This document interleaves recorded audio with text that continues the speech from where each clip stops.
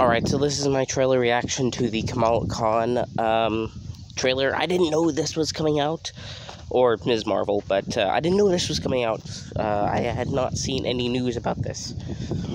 So this very well could be a fake, but it is put out by IGN, but their sources have been, faulty in the past. So, anyways, let's get into the trailer. Is a new kind of superhero, but at the core of all of it, her story is so universal. Ms. Marvel is one of the newer characters in the Marvel comics. And when one comes in that grabs the world's imagination like this, the questions are, when are we going to bring Ms. Marvel to the screen? When Ms. Marvel first came out, we had such an incredible reaction. It was so incredibly popular because everybody could see themselves in her.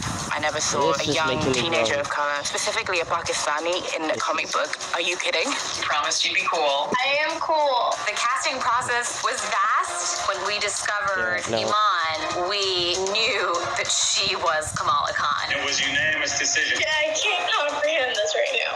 And then, of course, we've got a really incredible team of directors. Bilal Fallah, Adel Al-Arbi, Mira Menon, and Sharmeen Obaid-Chinoy. And all of them are taking the material and elevating it.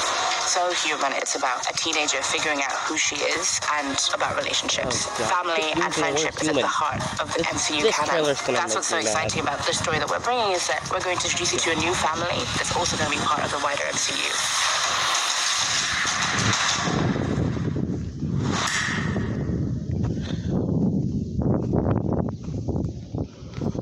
Well, that was a little more than aggravating. I hope you got something from that. I did not get much, and yeah, sorry about this. People vape because it's a coping mechanism. You don't need all these quick fixes. This thing right here is about as aggravating as that trailer. I'm still gonna watch it though. It could be like shoot, I'm tripping on my words here. It could be like the MODOK series, which I have been reviewing. Go check it out. Where it's good. It looks bad because of the way they put the trailer out, but ends up being good.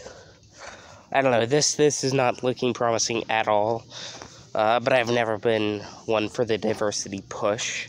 I have a whole video about that. You should also go watch it. It's called The Marvel Problem.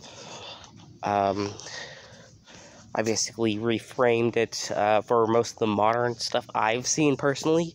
Yeah, it's one of the videos I'm the most proud of. Overall, you should keep an eye out for this and subscribe.